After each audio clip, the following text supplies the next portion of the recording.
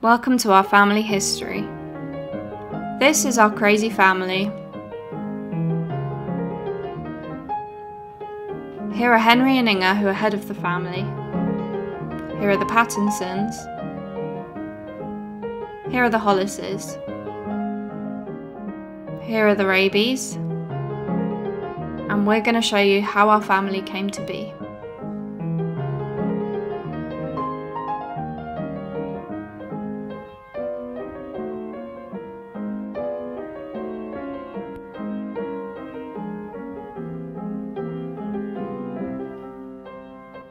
Our family history begins with the Rowes, whose daughter Kitty married Hector. John Henry Bannister Rowe was born on the 17th of August in 1802 at Blandford, Dorset, to parents William and Elizabeth Rowe. John Henry Bannister Rowe married Mary Ann Allies at Bristol in September 1828. Their son, Henry Dalton Rowe, was born in 1833 in Blandford Forum, Dorset. Henry Dalton Rowe, now a master mariner in the merchant service, aged 32, married Cecilia Sophia Scott, aged 19, in Port Louis, Mauritius. Henry Dalton Rowe and Cecilia had May, Maud, Sissy, a son, and Henry Chatham Rowe, born on the 7th of July in 1868 in Blandford Forum, Dorset. Henry was educated at Christ's Hospital School and was later a very handsome and hard-working Manners and Mawson Scholarship student at Corpus Christi College in Cambridge, where he received his BA in 1890. In 1891 census, Henry Chatham Rowe, described as a theology BA, was aged 22 and described as a visitor, perhaps a lodger, at the house of Mary James, 70 Victoria Street, Exeter. Also visiting was Florence Mary Parsley, a dressmaker aged 20, who had been born in 1870 above her father's shop to John and Emma Parsley. She had elder siblings John, Annie and Bill, and later a brother Jim. Florence was sensitive and a little neurotic. Her father, John, a bootmaker, was evidently a rather frightening man, and on one occasion when he came home, the young Florence had jumped from a second-story window to avoid him, injuring herself. Henry and Florence were married in 1891 at Exeter, Devon. Henry was ordained in 1893 and took up a post as chaplain of St John's, Horsley Down in Surrey, and then St Stephen's in Battersea. By 1901, Henry Chatham Rowe had been appointed a chaplain and naval instructor in the Royal Navy. Florence was not very socially inclined and found it hard to fit the pattern of Navy chaplain's wife. Henry was a man's man, and his wife did not receive much of his attention. At the time of the census in 1901, Henry was aboard the HMS Royal Sovereign in the Grand Harbour, Malta, and he was serving on the HMS Prince George when, on the 11th of May 1902, Henry and Florence's son, Reginald Tiglath Rowe, known as Reggie, was born. His unusual second name was a reference to Tiglath-Pileser III, a prominent king of Assyria in the 8th century BC, who commanded the greatest fighting force in the world. He features in Byron's poem, The Destruction of Sennacherib: "The Assyrian came down like a wolf on the fold." In 1904, Henry transferred to the HMS Majestic, then the HMS Emerald, and on the 26th of January, their daughter Kathleen Mary Rowe was born. Her birth registered at Queenstown, Cork in Ireland, perhaps where her father's ship was docked. Later in 1906, Henry took up his post on the HMS Vengeance and then the HMS Excellent. By 1911, the family's home address was a house named Glenholme in London Road, Waterlooville, Hampshire. 3 years later, Henry left the Navy, and in 1914 took the living as a rector of Bellingham, Northumberland, moving his family into the rectory. Here, he preached hellfire and brimstone sermons to his small, elderly congregation, embarrassing his wife and daughter, once predicting Armageddon, the end of the world, next Thursday, and exhorting his parishioners to cleanse themselves of sin before it was too late, only to be obliged to make a face-saving follow-up speech the next week. Kitty played the organ at the church and was terribly embarrassed. After leaving Northumberland, Henry took up a post as navigation instructor at the Nautical College in Pangbourne. By the age of 19, young Reggie, described by his sister as a very naughty boy, was in serious trouble. A home for fallen women contacted his parents to tell them that Reggie had got a farmer's daughter pregnant. His father Henry was by then an assistant master at the Royal Masonic School, and being a straight, laced clergyman, insisted on their marriage, and was himself a witness at the ceremony. Reggie married Alice Cripps, then aged 21, on the 21st of January 1922. Their son Eric, Tiggy, was born later that year. After serving as a pilot in Canada during the war, Tiggy eventually worked for the BBC, was friendly with Orson Welles, and was introduced by Noel Coward at a party. "Here's Tiggy, he's queer, he likes girls." Henry Chatham Rowe's own marriage was occasionally stormy, as he was not a natural family man, and his wife and daughter wanted more of his attention. On one occasion, in a disagreement with his wife Florence, Henry threw a whole plated Sunday roast out of the window. Later, when money was short, Florence somewhat resented her husband spending money on cricket bats for the local boys of Hertfordshire to practice with. Henry Chatham Roe retired in 1914, and his address was given as 27 Melbourne Road, Bushey, Hertfordshire, when he died on the 23rd of December 1926. He left £410, 19 shillings and 9 dimes. Florence Mary Roe was found a place in a home for retired ladies by her daughter-in-law Alice, and died in 1948. Ralph Henry Pattinson was born in 1859 in Knowsley, Lancashire. In 1881, aged 22, he was described in the census as unemployed, living in Knowsley with his father John, who was 64, his mother Martha Eliza, 59, and the sibling John, 16. Sarah Hewitt was born in 1862 or 63, also in Knowsley, Lancashire, and at the time of the census in 1881 she was aged 19, living in Knowsley with her father Joseph, 47, mother Mary, 40, and a large family of brothers and sisters. Ralph and Sarah Pattinson married and also had many children. Their 13th child, coming after many girls, was Hector Stanley Pattinson, born on the 14th of March in 1903. Hector Stanley Pattinson, known later as Pat, was living at the time of the 1911 census at 269 Marsh Lane, Bootle, Liverpool, aged 8, with his father Ralph Henry Pattinson, aged 52, and mother Sarah Pattinson. The couple had been married for 30 years. The census information states that they had 10 children alive and 1 who had died, although family law holds that Hector was the 13th child. Ralph was a joiner who at the time worked for an undertaker. In 1911, 4 of Hector's sisters were living at home, 3 of which were employed as laundresses. Hector was the only surviving son of the family, and they had high hopes for him. Despite being born into a working-class background, he was sent at great expense to Mill Hill Public School, where the fees were paid by one of his sisters. His social status was therefore enhanced, and he was able to make connections in the affluent Bushey set in Hertfordshire. It came as a terrific shock to him when he was called into the headmaster's study at the age of 16 and told he must leave Mill Hill as his sister was no longer able to pay the fees. After struggling for a short while to support himself, he decided to try his luck in Canada, where he found employment as a labourer on the expanding Pacific Railway. His sister Maud was living in British Columbia, Canada in 1921. The story goes that whilst in Canada he was once so drunk that he fell off his bicycle and knocked out all his front teeth. Hector returned to Southampton from Montreal, aged 21, on the 9th of October 1924, on the RMS Empress of France. He renewed his acquaintance in Hertfordshire, where by 1926, aged 23, he had met Kathleen Roe, who had become quite keen on him, and her parents Henry and Florence. Blessed with good looks, Hector was also able to attract the attention of an eccentric homosexual sponsor, who was so struck with him that he declared Hector to be the incarnation of Jesus Christ himself. However, a living still had to be earned, and the young Hector, always a restless person, then ventured alone to Australia, where he began a happy affair with Aunt Molly, a lady perhaps in her early 40s. The intrepid Kathleen Roe also travelled to Australia with Evelyn and met up with Hector again later in New South Wales, where they were married in 1930.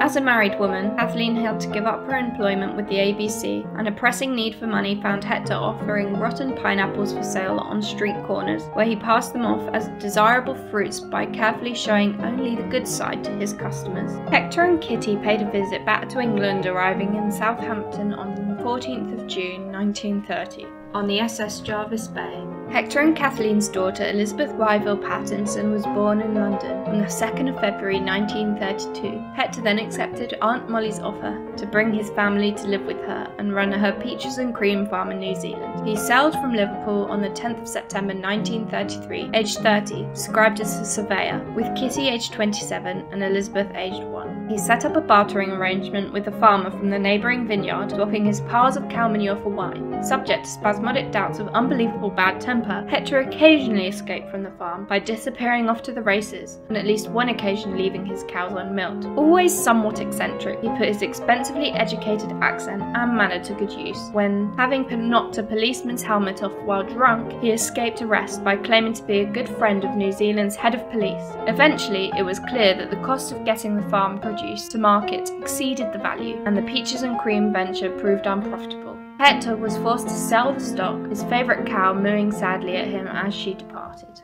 on the 10th of June 1934, their second child, Henry Chatham Pattinson, also known as Toby, was born, and Hector now ended his long relationship with Aunt Molly and set off back to England with his family, arriving in London on the 30th of October 1934. They found that there was no employment and answered an ad for a family to run a chicken farm in the West Country. They had to kill and pluck chickens as well as feed them. During this process, Pat hung Toby upside down by the legs and suggested he be killed, cause of much laughter.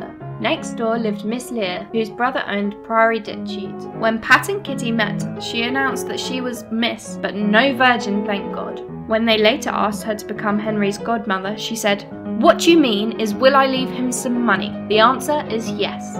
Miss Lear, Henry's godmother, left him a bungalow in Ditcheat, but as he was a minor, it had to be sold and the proceeds put into government 3.5% bonds. When he came of age in 1955, much of the value of the house had disappeared, and Henry got very little, but used it to good purpose, realised about £200 or £5,200 in today's money. Miss Lear took an interest in both children. They stayed with her in the Priory Ditcheat, her brother's home, and helped her with goats which were in effect her children. She was a lifelong friend. Whilst Kathleen learnt to play the accordion in Edgware Park, Hector tried his hand at insurance. He could not bow and scrape, so he failed. Bright, but he could not take orders. In desperation, he found work as a bus conductor for London Transport, eventually becoming an inspector. He followed the cricket, going to Lord's and the Oval, and applied himself to betting on the horses, having an account with a bookmaker, and travelling to the races. Either racing or cricket was always showing on the television. He enjoyed whiskey and cigarettes, suffering later from emphysema.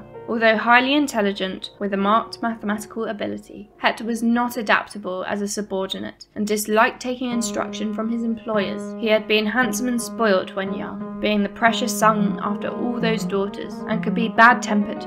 Nonetheless, Hector had a kind nature, liked to take his children to the dog track and the cinema, and willingly gave up his drinking to save money to pay Henry's fees at Westminster, so that his son could have the advantages he himself had missed. Hector was also subject to irrational temper, but he was never violent. In later life he mellowed and became quite a good painter. He also got on well with the children.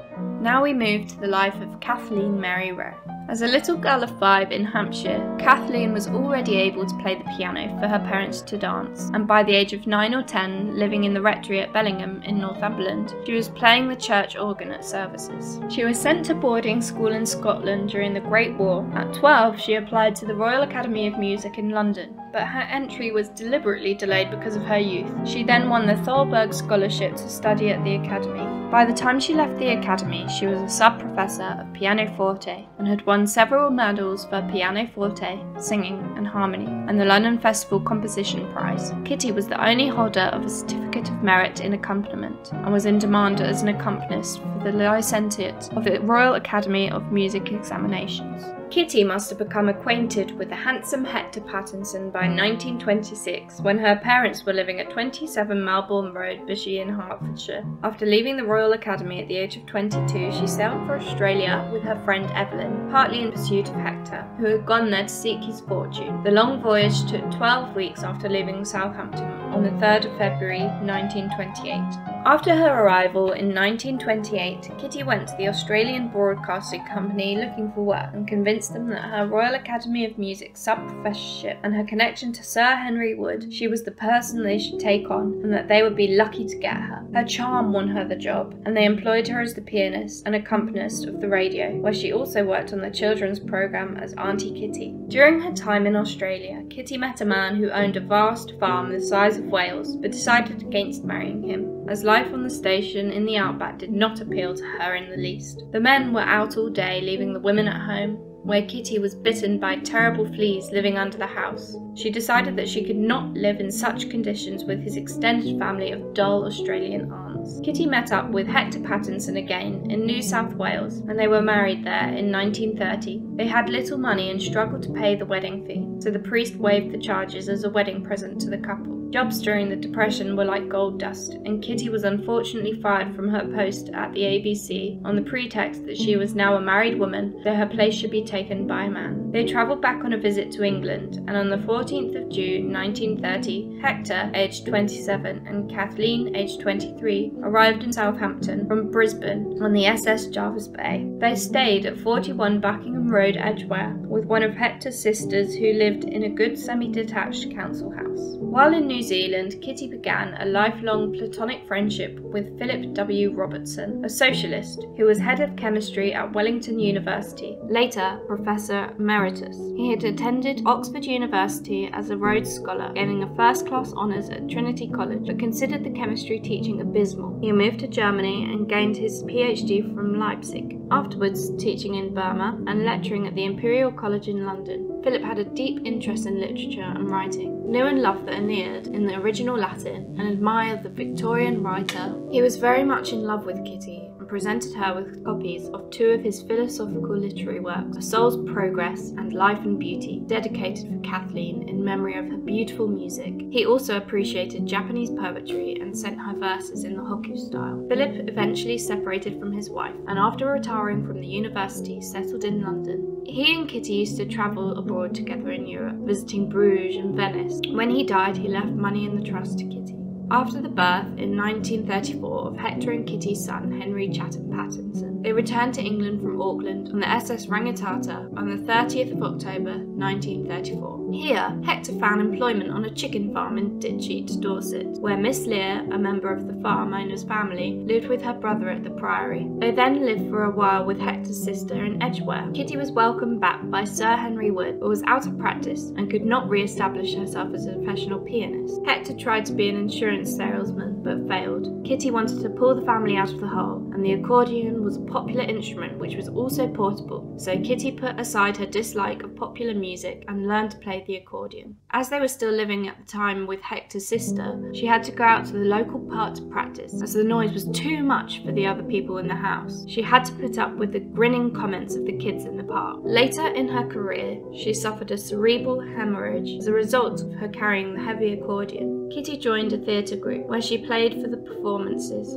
When she went on tour, Henry and Elizabeth were sent north to one of Hector's sisters on the east coast. At this time, Henry became dangerously ill with breathing difficulties, and Kitty had to make the choice between earning money and leaving the tour to take care of her son. The entrepreneur who was promoting the tour had no sympathy for her predicament and disliked her crying whilst playing. "Tell that bitch to get fired," he said to the actors. Not being able to face her himself, Kitty steeled herself to continue with work and went on playing and kept her job. Hector's family had considered sending a telegram to ask her to come to the child, but decided it was too expensive, or he might not die after all. During the war, Kitty joined the ENSA and worked continually, appearing with Max Miller among others in the music halls and nightclubs of London, where the little semi-nude girls would be entertaining the customers. Kitty would appear in contrast at the end of the evening in a sequined evening dress, singing sentimental songs such as Ave Maria and Home Sweet Home, and the inebriated clientele would push £5 notes at her. At the Theatre Royal in Drury Lane, one night she was singing beautiful Italian songs to the accompaniment of her accordion when she unexpectedly got booed off the stage, unaware that Italy had just declared war on Great Britain. As a parson's daughter, she became concerned for the welfare of the girls. Sometimes, as young 15-year-olds who were working as entertainers, she wondered if she should warn them against the seedy men they encountered. But this wartime and moral standards were lax. Kitty realised her concern was irrelevant when one of the girls she was so worried about looked in the mirror to powder her nose and declared, "Oh God, I'm pregnant again." Coming home once from an ENSA engagement, she noticed a padre in the back of the bus with one of the women, who shouted to the rest, "Remember, he's only human." Later she played the piano in the film The Upturned Glass. Pat's temper and Kitty touring the country working in theatres made them drift apart. After the war, the children were brought back to London, and Kitty decided to keep the family together despite Pat continuing with his mistress Isla. Kitty's career flourished, and by the end of the war, under the stage name Gay Patrick, she was earning £2,000 a year, about 10 times as much as a graduate could hope to earn at her time. Her determination kept the family going. She and Hector were both convinced of the importance of a good education for the children, and Hector particularly wanted to re-establish his son's social position despite his own previous difficulties, and so they both made sacrifices to send Henry to Westminster. Kitty was expecting a third child when sadly she contracted meningitis and lost the baby.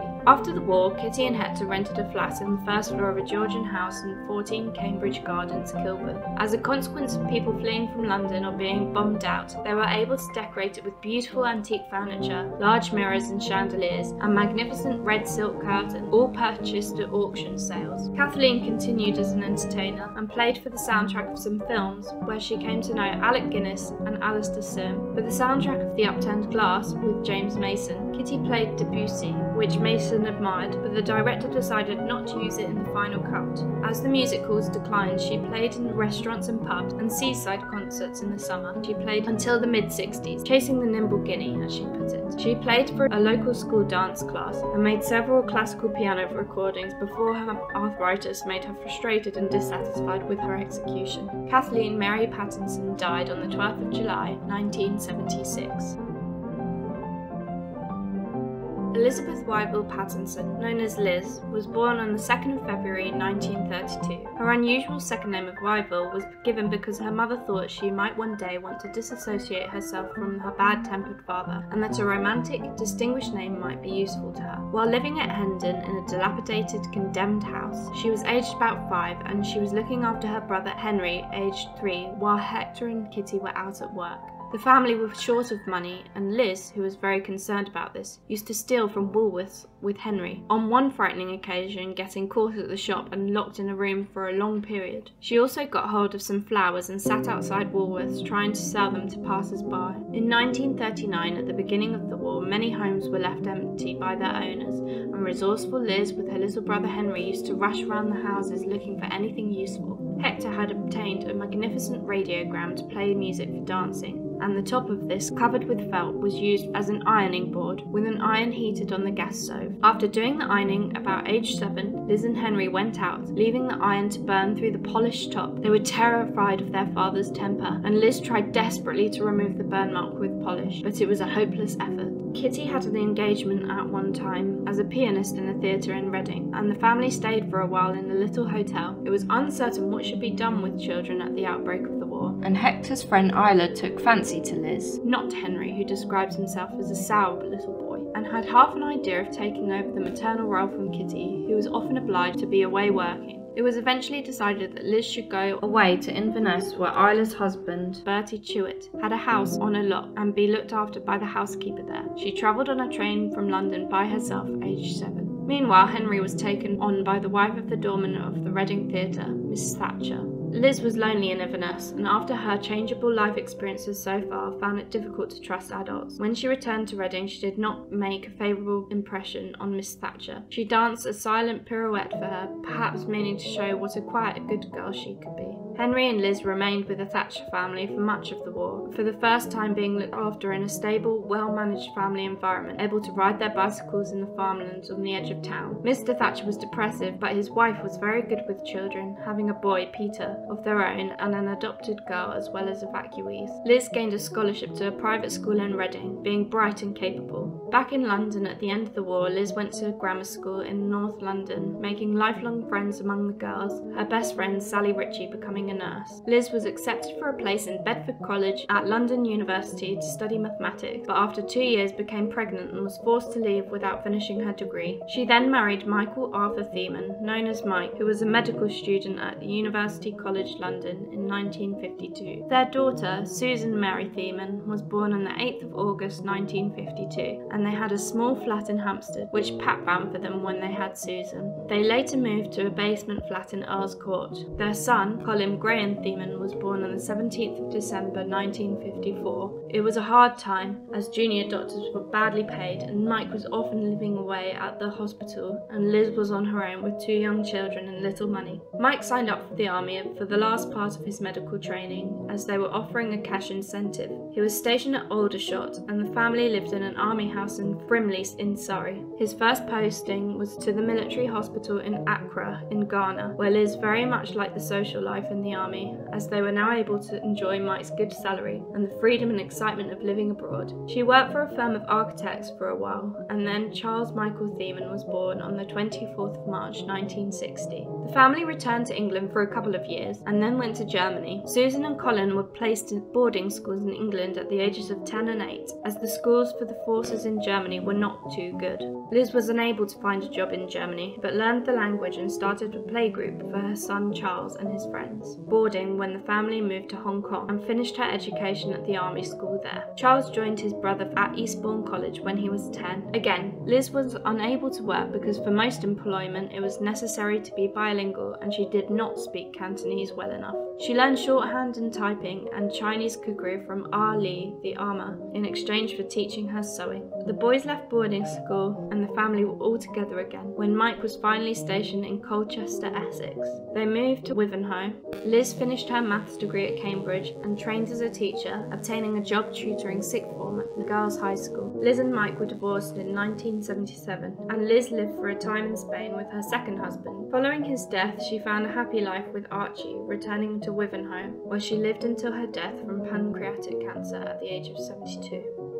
Henry Chatham Pattinson was born on the 10th of June 1934. Henry's parents saw a film starring Charles Laughton as Sir Toby Belch. As Henry was always belching, they gave him that nickname. When the family was living in Hendon, they had a fox terrier dog called Sammy, who would sit on the end of the children's beds and bite anyone who came near, including on one occasion his father Hector. Henry and Elizabeth were often left to their own devices in their childhood, as their mother Kitty had to work constantly to earn the family keep. Once, when punting on the river, Henry pushed Elizabeth off the boat, where she nearly drowned. When they got back to the shore, Henry ran away and locked himself in the lavatory, refusing to come out unless his father promised not to punish him. Henry has vivid memories of visiting his grandmother, eating her delicious treacle tart, and being taken to the barber's. During the war, the children lived with Mr. and Miss Thatcher in 73 Baker Street, Reading. During 1935 to 1945, they were rarely visited by their parents, Kitty coming down twice and Pat only once. On that visit, Pat was with his girlfriend Isla and insisted authoritatively that Miss Thatcher fetch the children out of school to see him. Miss Thatcher considered the Pattinsons as rather eccentric.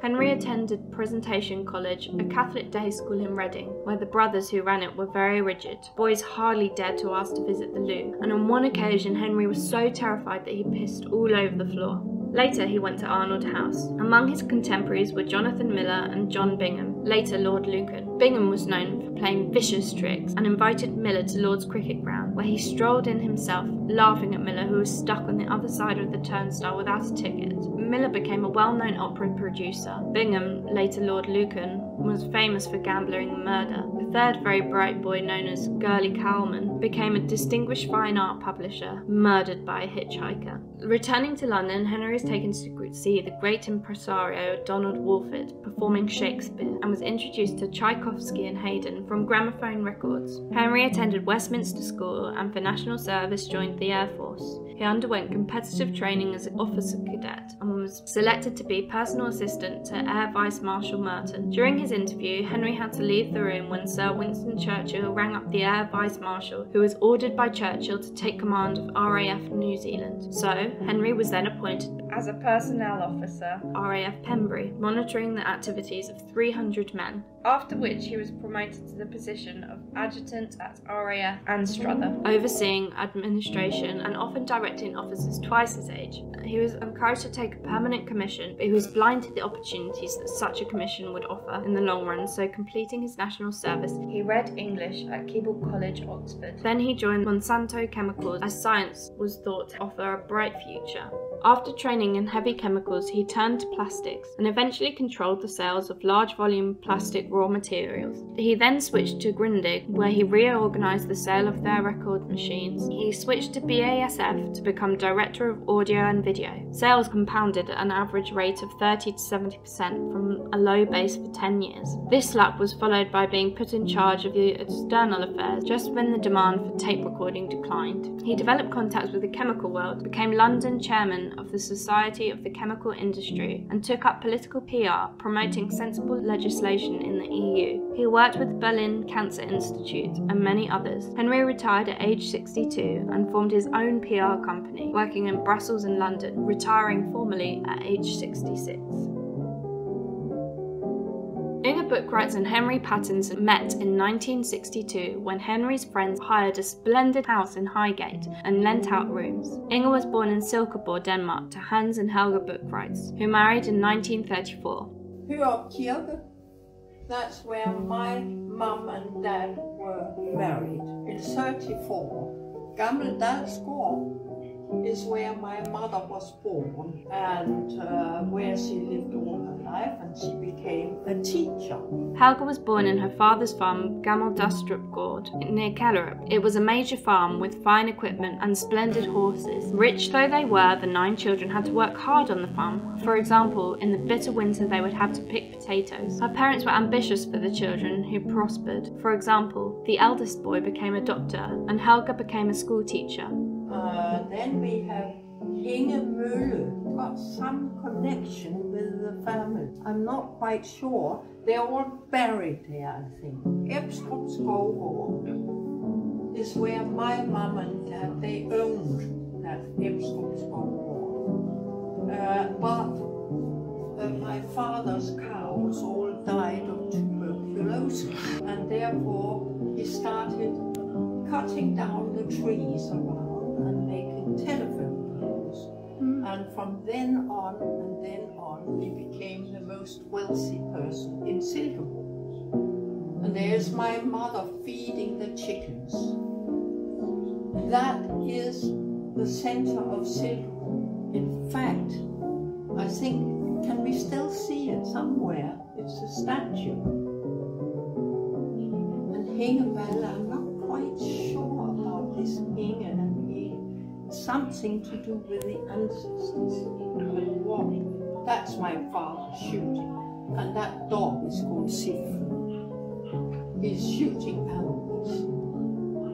Now he starts his factory there, Hans Boeckreutz.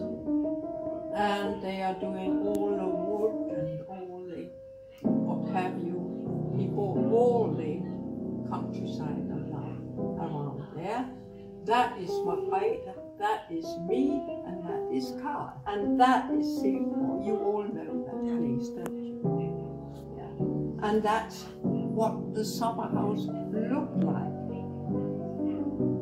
And which is now demolished because it was made out of asbestos. And that is Karl Fisch.